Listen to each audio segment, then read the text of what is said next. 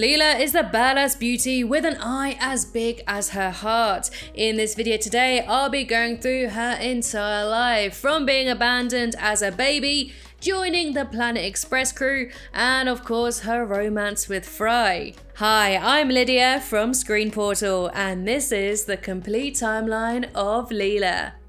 As Leela has such a long, complicated life, I've scoured the galaxy in the search for a Futurama expert. And who better than YouTube's own Professor Farnsworth, Johnny Two Cellos. Johnny has created tons of excellent Futurama videos on his channel, not to mention in-depth BoJack Horseman timelines. So without further ado, take it away, Johnny. Thanks, Lydia. Sorry I didn't get this to you sooner. I was busy ranking every Futurama episode ever, and I'm tired. So let's begin at Leela's birth. Leela was born on July 29th, 2975 in the sewers of New York, aka Old New York. Her parents, Morris and Munda, look like typical mutants, with Munda's tentacle hands and Morris's horizontal mouth. They were forced by the government to live under the city, and life there was far from great. So when they found out that their newborn daughter looked normal, aside from one eye of course, they made the difficult decision to give up Leela in order to give her a better and brighter life under the sun. They left her by the door of the Cookieville Minimum Security Orphanarium in a small basket with a bracelet on her tiny hand and a note written by her mom. It took Leela years to reconnect with her family, but it turns out that her parents actually were by her side the entire time. They gave Leela gifts on her birthday and even tucked her in bed. So even if Leela felt alone in the world, her parents were always watching over her. Leela's childhood. Growing up alone in an orphanage is tough, but what made it even tougher was that she only had one big eye. Leela was often teased and bullied by her peers because of her monocle glasses and braces. Nice depth perception, One Eye! The poor mutant didn't have any friends in the orphanarium, but she was in love with one boy named Adlai Atkins, another orphan who also laughed at her. During a reunion at the orphanarium, Adlai and Leela reconnected and started dating. Adlai apologized for his behavior and, in addition, became a successful surgeon. He offered Leela the chance to give her the second eye for her to become quote-unquote normal. After the surgery, they started dating and decided to adopt a baby. But when Adlai said that he would only accept a girl with an ear on her forehead if they did surgery to remove it, Leela finally understood that her looks are much less important than her soul. Now look, Adelaide, I'm proud to be different, and I just wish I'd realized that when I was her age. And she returned to her normal one-eyed beauty shortly afterwards. I guess there's nothing wrong with being a little weird. Leela, there's nothing wrong with anything. Due to growing up lonely and bullied, she learned to defend herself, ready to kick anyone's ass if necessary. Her toughness brought her to the master of martial arts, Fnog, which is a fun name to say. She was a natural ass kicker and the best in the class, but the sexist Master Fnog didn't acknowledge her abilities and told her that to be the best, she needed to have the will of the warrior, which was apparently absent in females. But Leela is a warrior, and she absolutely destroyed Fnog in the ring when she was Bender's trainer in the Ultimate Robot Fighting League. I beat up someone who hurt my feelings in high school. Ha Year 3000. In the year 3000, Leela worked in applied cryogenics as a fate assignment officer, a job she was severely unhappy with. But her own fate would change forever when she came across a freshly defrosted 20th century delivery boy. What's with the eye? I'm an alien, all right? Let's drop the subject. Cool, an alien. When she attempted to implant a career chip into Fry, he scuppered away from the prospect of being a delivery boy again. She tracked him down, but Fry's rebellion against his fate inspired Leela to leave her job.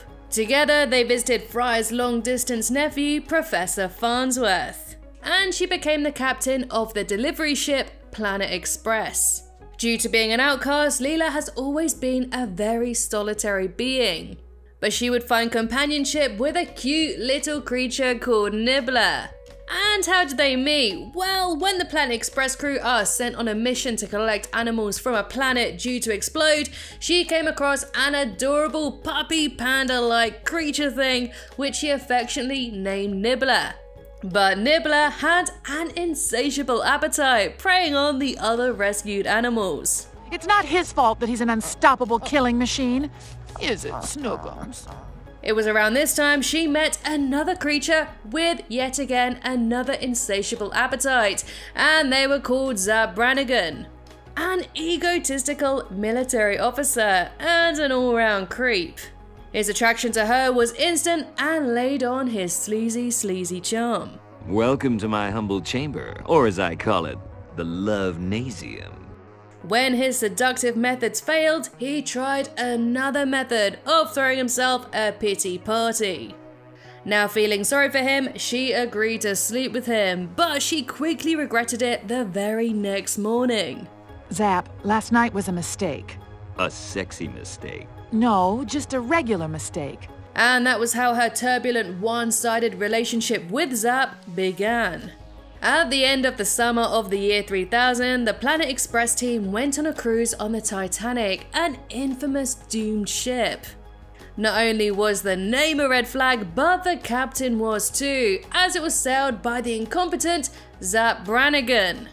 And to escape Zap's advances, Leela pretended to be in love with Fry. And this must have struck a chord, as when she realized Amy was doing the same thing to trick her parents, she got a bit jealous. The two shared a quiet moment and it looked like they were finally about to kiss, until the ship got a bit too close to a black hole and spoiled the mood. Talk about a mood killer. Years 3001 to 3002. As an orphan, Leela grew up never meeting someone who looked like her, and so thought she was the only one of her kind. But that all seemingly changed when she met a stranger and Cyclops Alcazar, who invited her to their home world. He disclosed the tragic story of their people and explained they were the only surviving members of their species. She decided to marry Alcazar and so rebuild the entire Cyclops nation. But soon enough, she saw just how pathetic Alcazar was. We don't want to look like slobs in front of the other species, do we? No. So get to work on these dishes. But she was conflicted too, still wanting to give her species another chance. But luckily, before tying the knot for good, she realized Alcazar wasn't a Cyclops after all, but a shape-shifting alien who only wanted to marry many alien women. So Leela dumped him and returned to her ordinary life without realizing that her true roots were far closer than she thought. Later on, Leela discovered a shocking truth. Her sweet nibbler was actually a member of a very intelligent race that appeared in the universe 17 years before the Big Bang. They told her that a mystic fleet of brains were going to invade the Earth and make everybody stupid. Or more stupid. So Leela returned to Earth with an important message to Fry, the only one who could stop the brain invaders. And so Fry was able to defeat the army of big brains, all thanks to Leela and Nibbler. In July of 3002, the Globetrotters challenged the Earthlings to a basketball game, and in order to beat them, Farnsworth used time particles to create atomic supermen in a lab. Well, they're still young. Mere atomic superboys, really. But in doing so, broke the universe's matter and time started skipping forward. Did everything just jump around, or did my brain just stroke off there for a second? After one particular skip, Leela and Fry found that they had got married, but with no idea about how it could have happened, she got divorced, believing he must have tricked her into marriage. She never learned that to win her love, Fry moved the stars to proclaim his love to her, but she tragically destroyed the masterpiece before Fry could even show it to her. Years 3003 to 3004. Despite her lifelong belief that she was an alien, it came as a shock to learn that she was in fact a mutant. This reveal happened in the episode Leela's Homeworld. When Leela suspected two hooded figures of killing her parents, she tracked them down to the sewers. Who the hell are you? No one. And what's your language, young lady? Before confronting them, Fry stepped in and revealed the truth. I had the professor analyze the alienese letter that was found with you. After explaining that they gave her up so she could have a better life, she was overjoyed to finally meet her family. This is the happiest moment of my life! Although she grew up in an orphanage, she did get a second shot of reliving her teenage years with her parents in the episode Teenage Mutant Leela's Hurdles. Professor Farnsworth became just too old for the gang to handle, so the Planet Express crew decided to make him younger. Professor, we've talked it over and everybody thinks you're too old. Right on. Yep. They brought him to the bubbling geyser to bathe in the age-reducing tar. But a series of unfortunate events caused by Bender covered the Planet Express crew in age-reducing tar too. Leela, now 14 again, decided to relive her youth, but with her parents in the sewers. This is my chance to spend time with my parents too. The family were very excited by this prospect, but also wanted to respect Leela's independence and freedom. But Leela wanted nothing more than to be treated like a true teenager, strict rules and all. Fine, sweetiekins, we'll be the strictest parents ever. Now, let's all have some tequila to celebrate! During her stay, Leela went for an awkward yet cute date with Fry, cementing all of our views that these two belong together. Later on, the professor found that the process was reversible, but Leela decided to stay and grow up all over again. All I ever wanted was to grow up here, with you.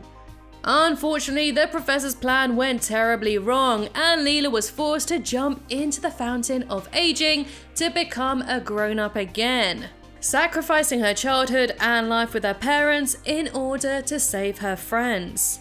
I guess every adult wants to be a kid again sometimes, but I worked hard to be the person I am. The fabulous person. Leela always wanted a family, and she did kinda get it when she accidentally impregnated Kif. Due to the Kif's special anatomy, he can exchange genetic material with another person in times of distress just by touching their skin. So Kif gave birth to the babies, and some of them even had Leela's one eye. There goes my DNA. What a disgusting and beautiful process. At the end of the show's original run, in The Devil's Hands Are Idle Playthings, Fry made another attempt to win Leela's heart by exchanging his hands for robot devils. This was to impress Leela with his holophonic opera all about her. Of course, Robot Devil tricked Fry and almost got Leela all to himself, but in the end, Fry gave up his new skilled hands for Leela to be free. Impressed by Fry's deed, Leela asked him to continue his opera. At the end of the episode, we're left satisfied by the feeling that these two may end up together after all. Years 3004 to 3009. After Fry performed his opera, bad news arrived. The Planet Express had lost its license, and our heroes were jobless for 2 years. We were cancelled? Oh, it's terrible, just terrible. When the license was finally renewed, the team threw a party, and during this celebration, Hermes accidentally got his head sliced off. While at the Head Museum, Leela met a mysterious but charming guy named Lars Fillmore. I'm Leela. Nice to meet you. Nice to be met. He was mature and treated Leela with great respect. They immediately fell in love, and after a very short courtship, they decided to get married. You're the woman I've been waiting for all my life. During the wedding, Hermes' head got cut off, but everybody relaxed when the professor explained that all-time paradox duplicates would eventually die. As a duplicate himself, Lars knew that his fate was doomed, so he cancelled the wedding, and naturally Leela was devastated. She continued living her life and became a leader of the Earth fleet against the naked scammers who had taken over the planet. At a New Year's party, Fry brought Lars back to Leela to reconcile. Even though they'd broken up a long time ago, she still missed him very much. And at that moment, Nuda, the leader of the alien nudist scammers, tried to kill Fry and Leela. Lars sacrifices himself to save the couple, and Leela saw the time code on Lars's butt. She then understood that Lars was actually Fry's duplicate, and at Lars's funeral, we witness a touching moment between Fry and Leela. He was a good man, Leela. Yeah, you were. In the summer of 3009, Leela joined Feministas to protest against the demolition of 12% of the Milky Way, just to let Leo Wang expand his golf club.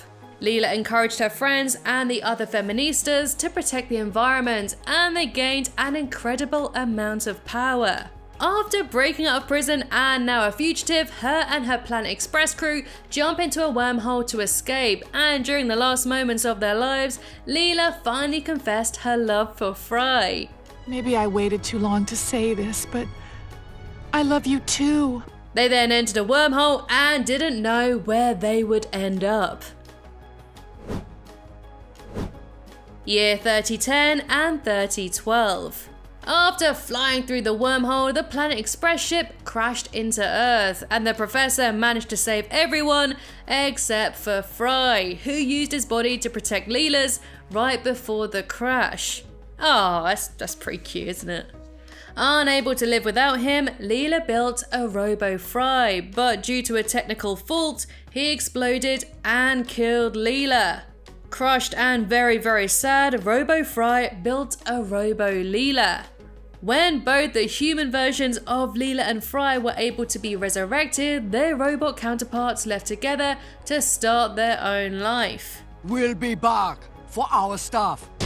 In September, the Planet Express made their 100th delivery to a wealthy elite called Mrs. Astor, and while attending one of her parties, Fry accidentally revealed that Leela was a mutant. But if anyone asks, say she's an alien. Help! Police!